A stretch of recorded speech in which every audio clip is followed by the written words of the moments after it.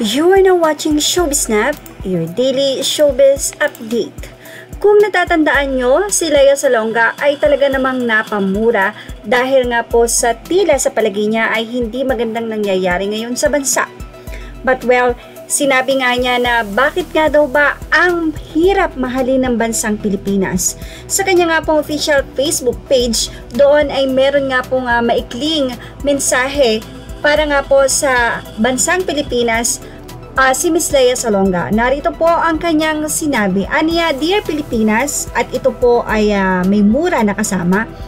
Ang hirap mong mahalin. Bukod dito, may isa pa siyang sinabi nga po na I hate this year. I really hate this year. At hindi nga po maipaliwanag ng international singer or Broadway star na ito ni Lea Salonga ang mensahe, pero naniniwala na may connect ito sa mga ngayon ay nagaganap sa ating bansa. At isa na nga dito ang pinag-uusapang guilty verdict. Ito yung kay Maria Ressa ng Manila Trial Court para sa kaso nitong cyber libel. At ang hot topic na anti-terrorism bill. At syempre isang netizen nga po ang sinagot ang sinabing ito ni Lea. Sabi niya, sobrang bulok na kasi ang sistema ng ating gobyerno.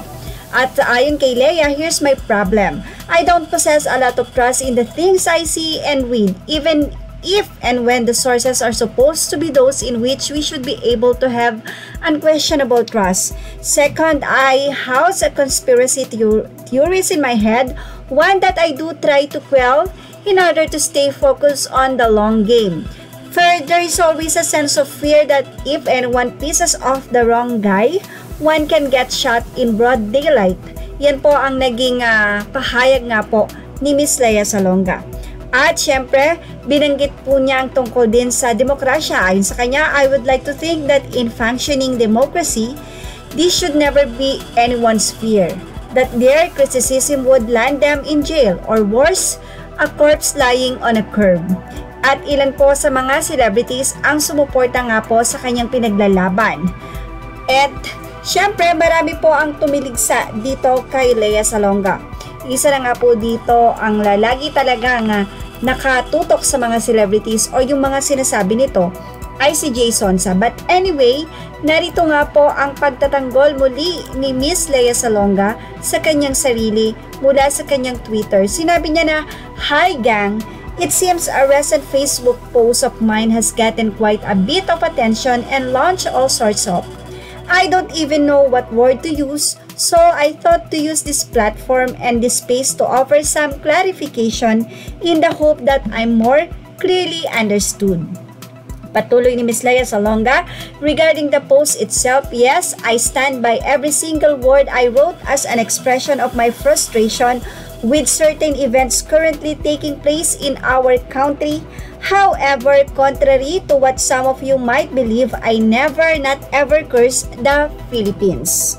To serve her is one of my greatest honors. To be able to hold my head up high and say, yes, I am a Filipino, representing the hundreds of millions of brethren both here at home and all over the world is a source of pride and pleasure. Matatandaan na isa po si Lea Salonga sa nagbigay po talaga ng pride sa bansa dahil po sa Miss Saigon. At dahil po sa kanya, mas naging kilala po ang Miss Saigon because of Miss Lea Salonga. And pagpapatuloy niya, so to further clarify, I didn't say PI mo or PI ka.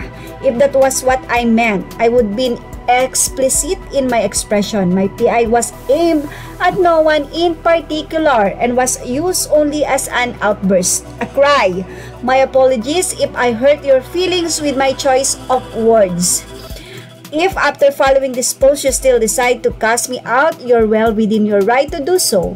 I totally understand and get that you're doing it as one task to protect our country from anyone that dares to desecrate it. No, though that was not my intent. Pagtatapos niya, to my fans and friends that have my back, you have no idea the amount of appreciation I hold in my heart for your tireless efforts to explain my side of things. Thank you so much. You will always have my gratitude. Okay, that's all for now. Please enjoy the rest of your day. Yan nga po ang malinaw na pagpapaliwanag ni Ms. Lea Salonga sa naging nga pong pag-curse niya or yung pagmumura nga po kamakailan lamang po sa kanyang FB post. Ito'y dahil nga sa mga tila pag-uusap or nangyayari ngayon or current events na parang hindi nagkakasundo ang bawat isa. Kasabay pa nga nito, syempre ang pag-shutdown ng kanyang mother network na ABS-CBN kung saan ay meron nga din po silang palabas doon ang The Voice Teen. Syempre siguro nagkasabay-sabay na yung problema. But anyway, nagpaliwanag na nga po si Lea, aniya, wala siyang tinutumbok na persona doon sa kanya nga pong pagmumura.